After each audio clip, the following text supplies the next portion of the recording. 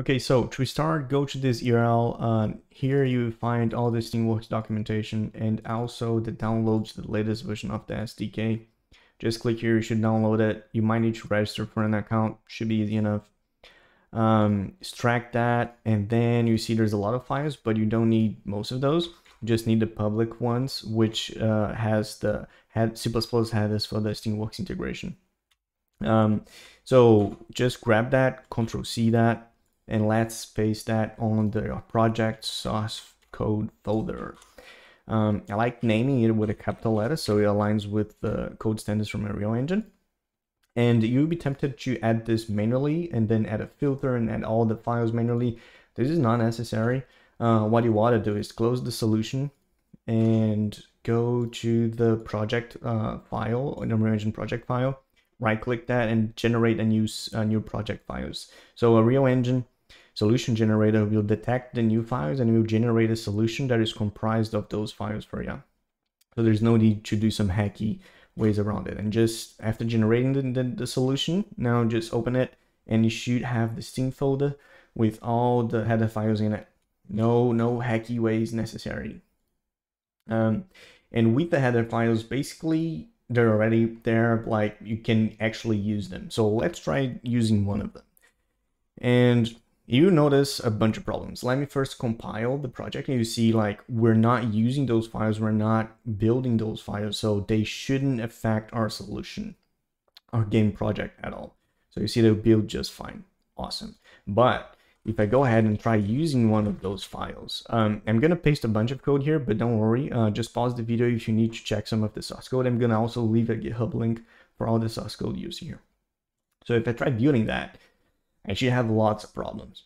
And this is why most people kind of give up building Steamworks source code alone, is that you get a lot of warnings, you have a lot of problems, and I'm going to show them. So the first one, you saw that it will show loads of warnings about unsafe functions, and this is the Steamworks SDK code, and we can't do much about it. So what you want to do is you gotta disable those warnings, and easy enough. There you go. You just disable the warning. It is probably gonna save method, but I do believe Valve thought about it, and it's probably a faster method that is being used safely. So if we build that now, you see there's no warning messages anymore. That's really good. But now let's see if that runs. F5. Let's open the project.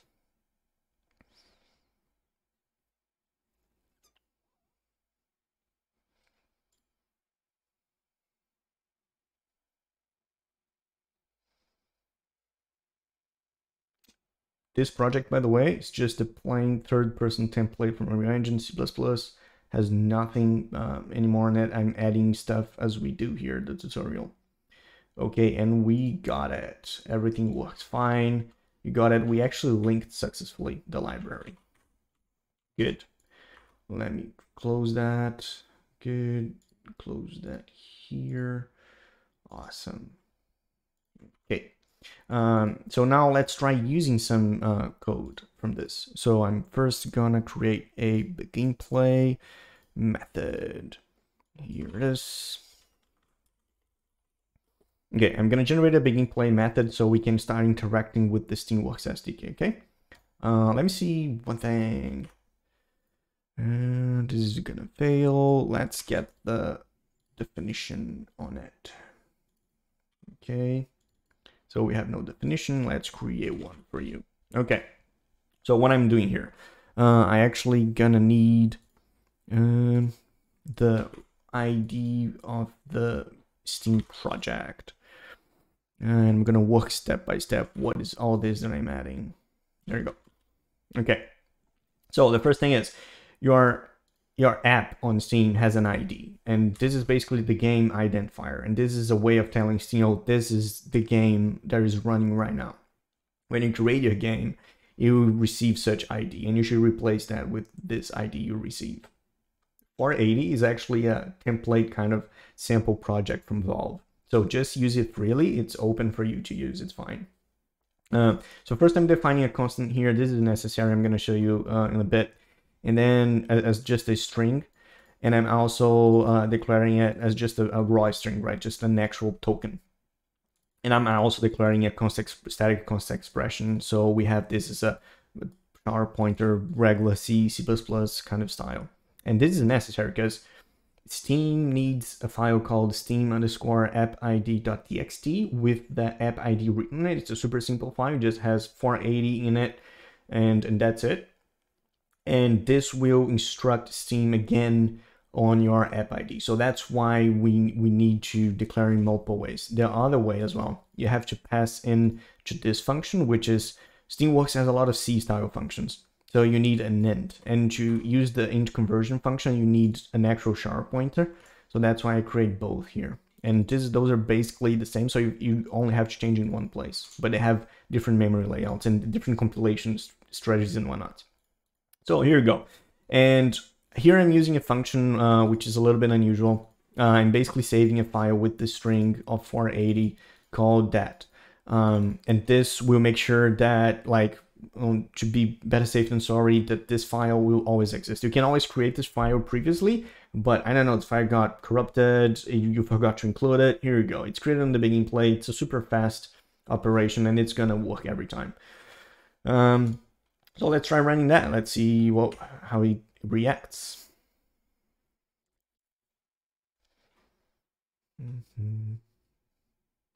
So we started having problems, and this is because we are using function that the C++ compiler doesn't know where it's defined. It is declared in the .h files from Steam. You see here, like, this is the location, this is the function, it is declared, but not defined. We don't have the definition of the function. And the way to get the definition of the function in is if we go to the build of the build.cs, which is basically a file that tells Unreal Engine how to build your project. And we actually have to include the Steam library. So let's do that. The library is basically a collection of function definitions that will actually link to a DLL dynamic library, which actually has the actual code from Steamworks. This is kind of a wrapper, kind of a binding from the function declaration to the function definition to the DLL. So here we go, we added that. Path requires the system.io, so include that here. That way we're basically combining the module directory, which is a variable that exists here in this function from the C# build file. And then we are adding Steam with a capital S, and then lib, and then this file here. This file doesn't come default, you need to add it. So go to Steamworks, the download you just made, go to redistributable bin, Windows 64, copy the DLL file and the lib file. I like copying both, but you can just copy the .lib file and then paste it here on the lib. So basically what I'm telling Unreal Engine is add an additional library, a public additional library located at the module directory, which is basically your source code kind of directory. Then Steam and then lib. So this is basically it. So see, like, source code, your project, this is the module directory, then Steam, lib, and then add this additional public library, steamapi64.lib. And this should enable the build system to find the function definitions for the Steamworks SDK. And this is the actual sauce. This is the trick which I haven't seen on the internet yet. No one cracked this, how to compile the Steamworks SDK on a Unreal Engine without using the OnlineSubsystem. Okay, good. Okay, we got a compiling project. It works. Awesome. Let's hit play. Let's see how that behaves. Let me set a breakpoint. And I'm going to spoil a little bit. It won't work yet because we do have the function declarations. We do have the function definitions that binds to the DLL, but we still don't have the DLL yet. So if I hit play and I try that stuff, it goes fine. Okay, so I actually had the DLL in the binary folder. Sorry about that. Let me show you how it's going to play out when you don't have it. So it's here. See, I have this file here already, steamapi64.dll. This doesn't come with the project at all. So let's hit play again. And let's try again, and you see that it will just crash because it's trying to find the actual function definitions through the .lib file, and it's gonna fail. See, the project doesn't even open anymore because it's failing to compile and any runtime link everything. It's failing to link against the function definitions. So at this point, people mostly freak out, like, what do I do now? So this is why it's so tricky to get a Steamworks SDK running properly. There's a bunch of cryptic messages with really hardcore configuration necessary. But if you do understand the linking and compiling process of C++ Unreal Engine, you can do it. So let's grab this Steam API 64.dll file again and just slap it on your project folder, binaries, Win64, drop it here, and it should be good. If you try running the project, it will find the DLL, it will link the function definitions properly, and it's gonna run smoothly. How cool is that? So now, as you saw when the file was there, it will actually work just fine, and it's gonna return the player ID. Look at that. How cool is that? And I'm gonna leave a GitHub link with all this code, but this is basically already a type from Steam that is represents the user ID.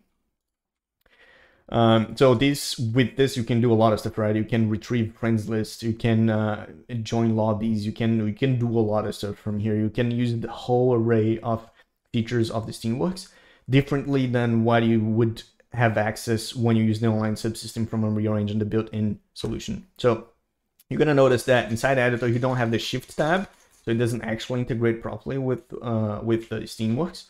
What you want to do though is just run a standalone game, and that will enable you to actually use the whole shenanigans from Steamworks. See, so Shift tab, and you have friends, you have Space Wars, the 480 sample project I mentioned from Valve. You can use that just fine. So it's already working. That's it. You just link the thing properly, include the header, and start using the functions. And now you have an incredible range of functionality that Steamworks exposes to you, and you can use them freely. And if you want to update the Steamworks SDK, just grab the files again, drop it, replace the files, compile. There you go. Get the new DLL, get the new .lib, and you're good to go with a absolutely bleeding edge version of Steamworks SDK instead of having to wait for an update on Unreal Engine that will update the SDK. This is really cool. You also have access to the source code. It's amazing. This also enables you to debug stuff and figure out what's wrong when you launch your game. Like, why is the Steam not happening? Why is the Steam crashing all the time? So you know there's a file called steamapp.txt and whatnot. So this is really cool. I think that's it. I hope you enjoyed. You will have a lot of freedom now to use the Steamworks SDK and a lot of capabilities. And yeah, this is it. Thank you very much, and have a great day.